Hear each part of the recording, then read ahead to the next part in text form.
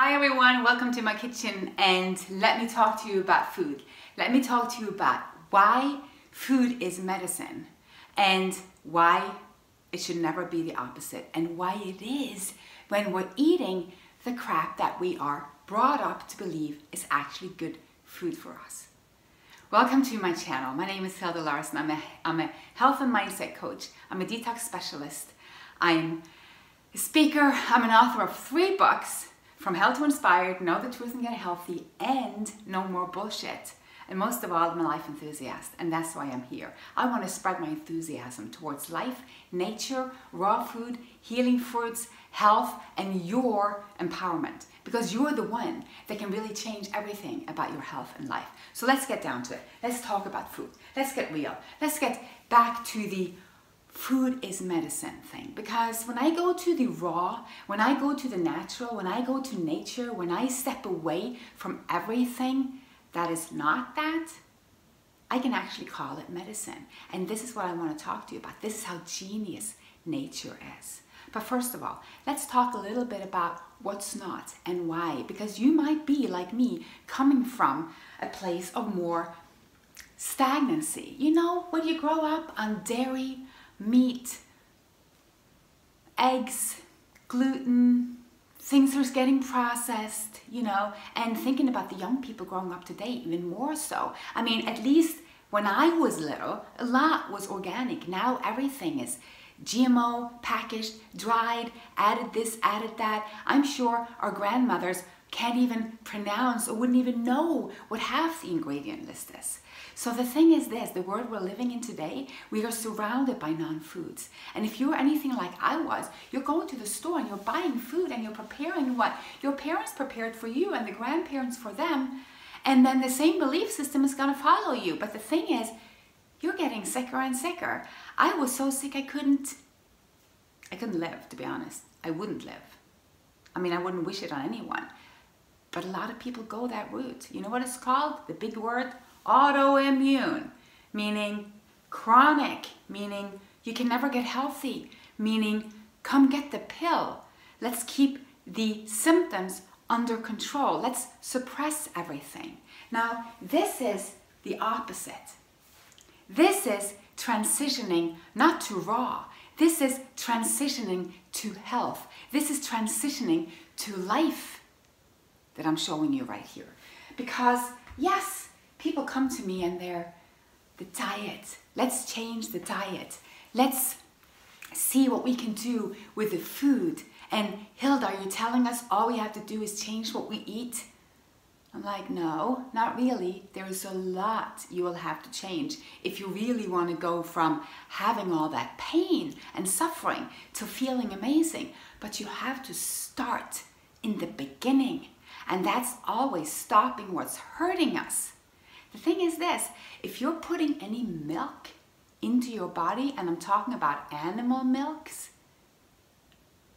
it is literally clogging your system. It is highly acidic, high in growth hormones, high in antibiotics and other drugs, high in mucus and bacteria. It is detrimental to your flow. It is detrimental to your health. Now, if you add gluten, glue, which is literally gluing itself to the insides of your intestines, you know what that means? It means whatever else good you eat, you're not eating it. Your cells are not getting the benefits from it. Why? Because it can't reach you. Because you're clogging up the small villi in the small intestines that are absorbing your nutrients. So look at them all glued up. They're all plastered. Every time you eat a piece of bread, plastering this all over. This is just a small part of it. But I always say you need to leave the 3 largest offenders first if you are going to transition to health. And that is the gluten. Number 1. Number 2, the dairy. And yes, I know, there are even opium compounds, or whatever term you want to use. Cheese is addictive. So if you're one of those cheese addicts that I used to be, I mean, ooh, you know, oh my God, it's like, it's worse than anything to leave, right? But it's all false. It's all an addiction. Now, I don't believe that everyone should just jump to eating off fruits, but I want to tell you about the benefits. I want to tell you about what will happen to your body when you go from eating gluten, from eating dairy, and then ultimately leaving that animal kingdom, stepping up to whole foods, leaving the cooked.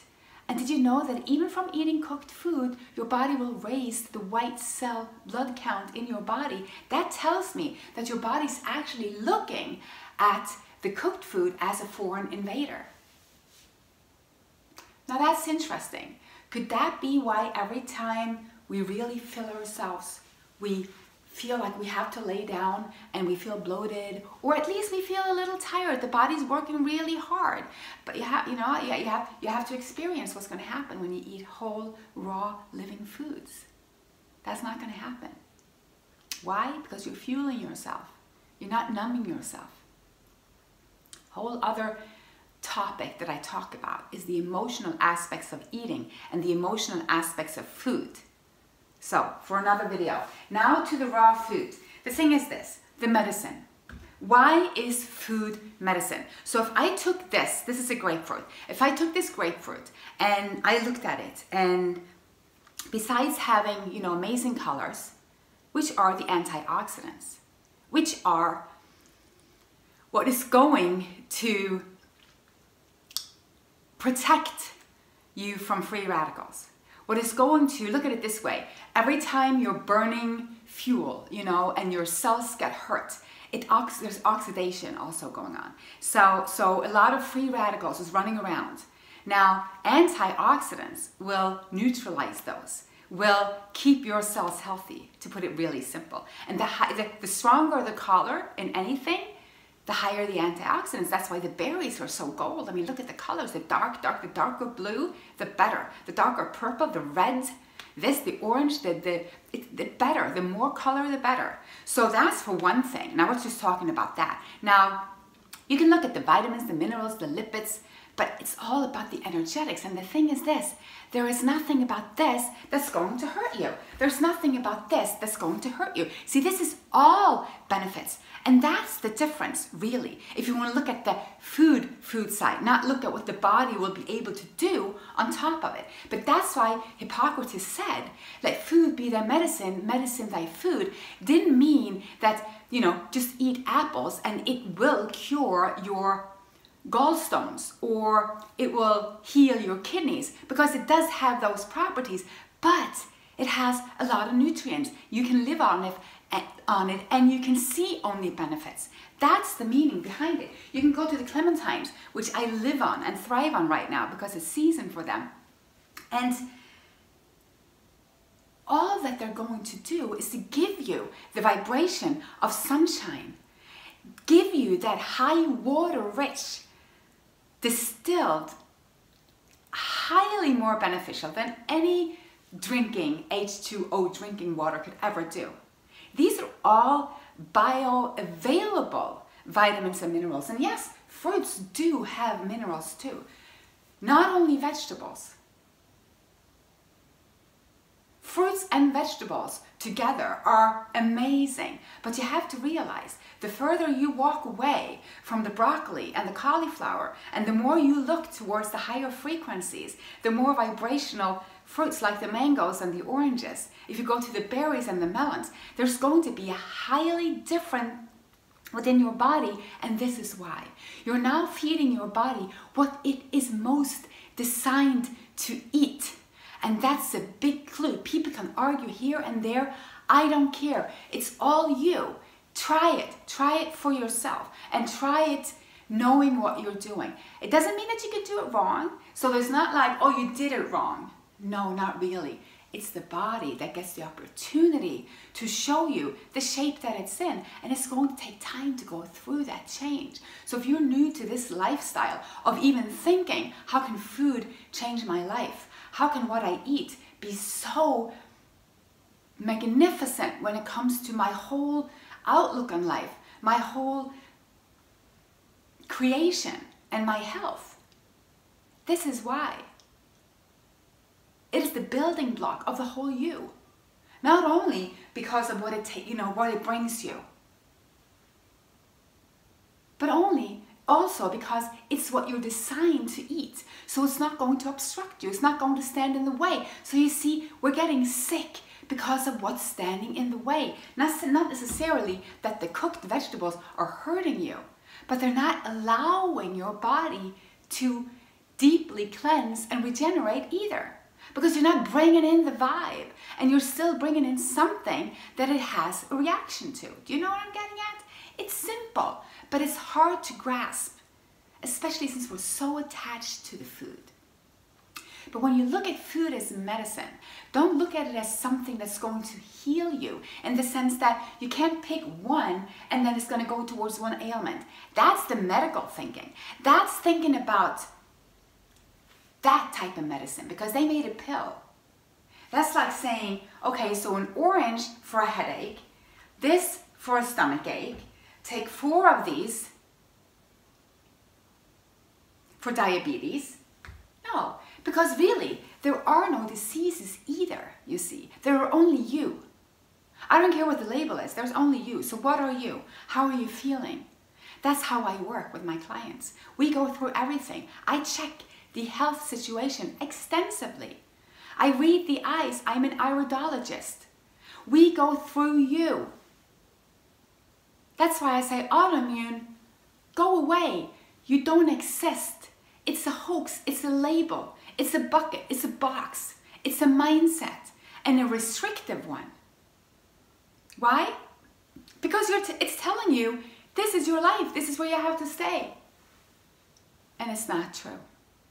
So, I want to inspire you to go to my website and click up when it says start here. That's number 1. Go through and see where you can start your journey for doing better. Ask yourself, what do I want? Do I want to feel amazing? Do I want to be able to run in the mountains? Do I want to be able to travel? Do I want to be able to play with my kids? Do I want to be able to do what I love, do my business, dance? It's all there. But the thing is, what can you do to get there? And how can you start right now? Except for that, go to my membership site. Membership. On my website again, InspiredByHilde.com, membership. Look at what they can give you. I mean, there are so many tools out there. You don't have to wait for anything anymore. This is the glory of the internet, you know? We can all just go and do this together, and we really are in this together. Because I've seen the suffering, and I see the suffering every day, and it's no fun. So if you want to really see change, get on my 30-day fruit reset program. 30-day fruit reset. Now think about it. Can you do 30 days to feel all the difference that I'm talking about? Can you do 30 days for me just to check it out and see, how does it work that she's, what she's talking about? I bet you can. So if you can get inspired to do that, I know that you can do anything. And remember, the food is never about what you're putting in as much as it is about what you're not putting in and what you are allowing your body to do. Because it's a self-healing mechanism. It will step up, it will clean the crap out of you, and it will regenerate. For real, this is the truth. Labels are only labels. Health is health. And the body is trying very hard, working very hard, every single minute of the day and night to get there. And my body did something nobody thought it could do, like ever. Lymes, rheumatoid arthritis, severe ulcers, anxiety, so depressed by medication, so sick, in and out of the hospitals, checked for the heart, checked for MS, thought I had MS for years, or what they labeled it, told Hilda for life, will disable you and give you disability for life. Will help you rebuild your house to aid your disabilities, your impaired mobility.